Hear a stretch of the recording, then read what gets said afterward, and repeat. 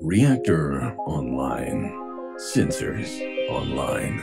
Weapons online. All systems nominal. Hey everyone, B1B Flyer here.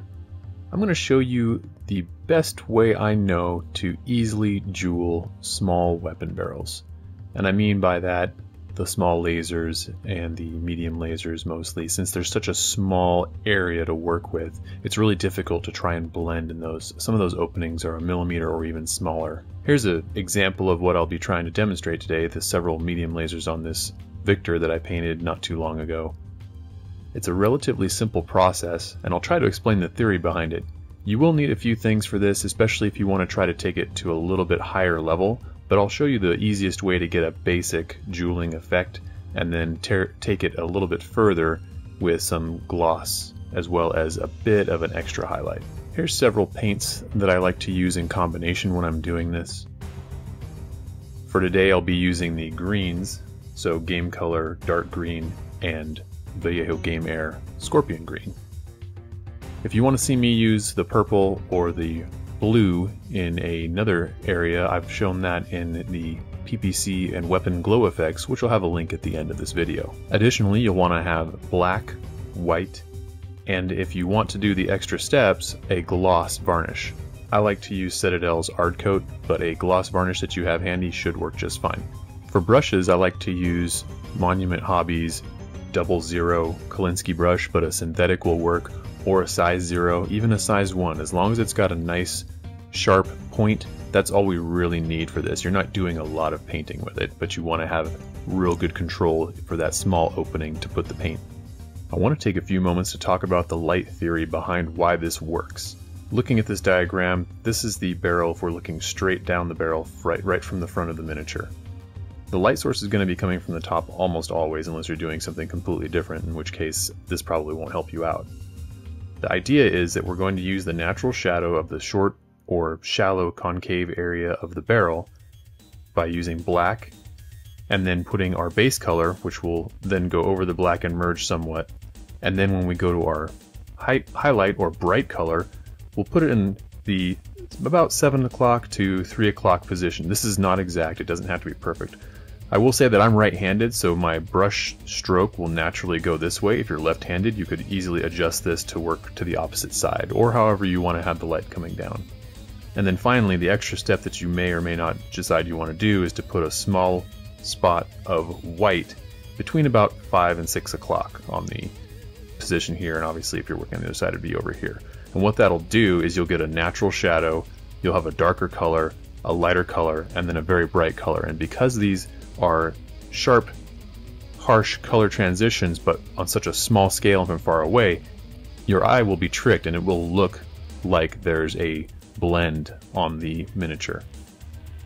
Then to add the highest level that we can get with this type of technique would be to add a gloss varnish into the entire area, and then the natural light in the room or on your desk or wherever will bring the brightest color, which is what a real lens would do. So that's how we're going to mimic and fake getting this done with the least amount of steps and difficulty.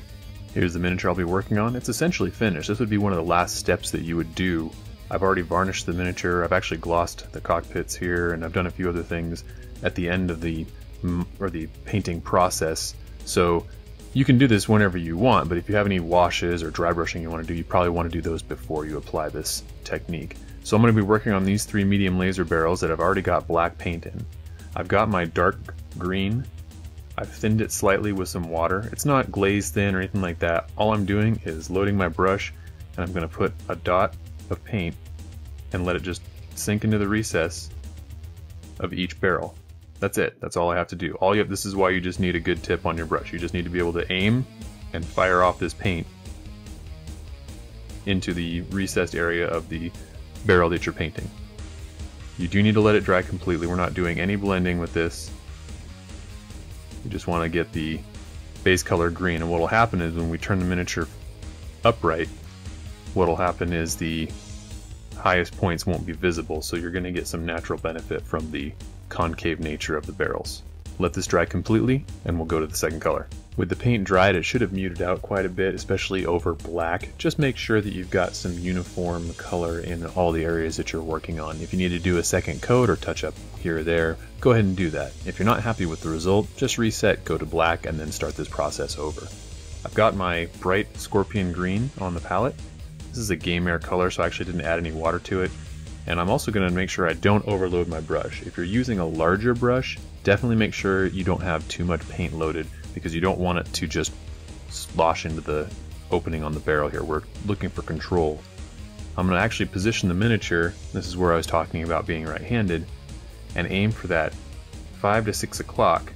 And I'm basically just going to try to put the tip of the brush right into the center of the barrel and bring it out in one spot.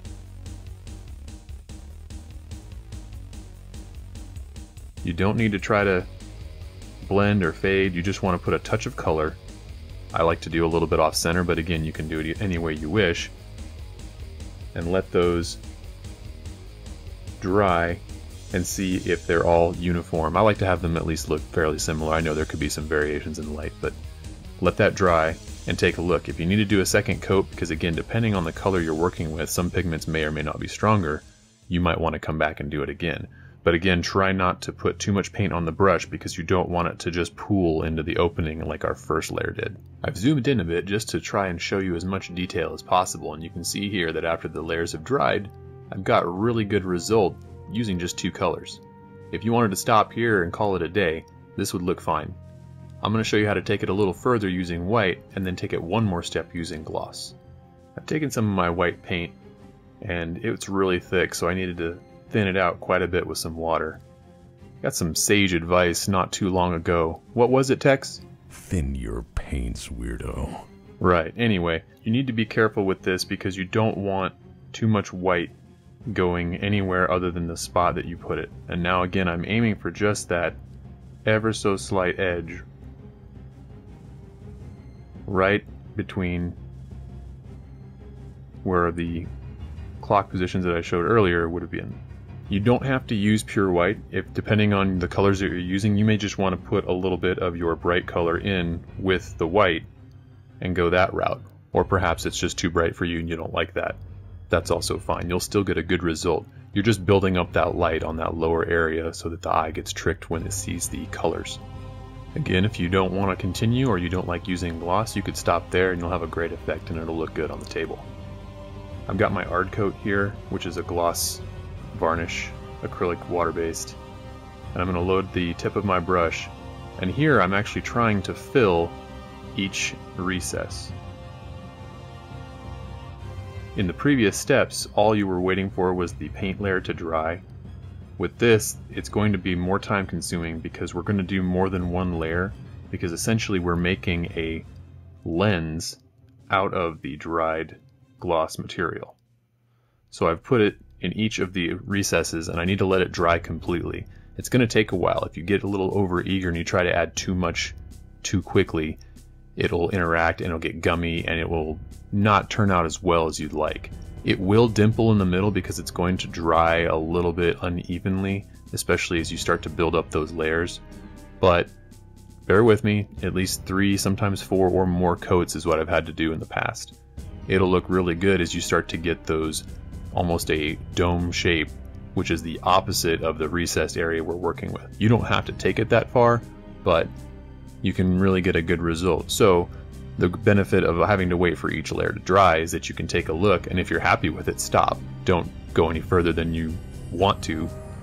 But if you're willing to take a chance and see how far you can take it, or you want to try something a little bit different, see how many layers you can do on there, and maybe you'll enjoy that technique a little bit more than you thought you would. I'm all finished here. Tex, take us out of here. We certainly hope you enjoyed this video. Please subscribe and leave your questions or comments below. Follow us on Facebook at Battletech Camo Specs Online. Thank you for watching and we'll see you next time. Shutdown sequence initiated.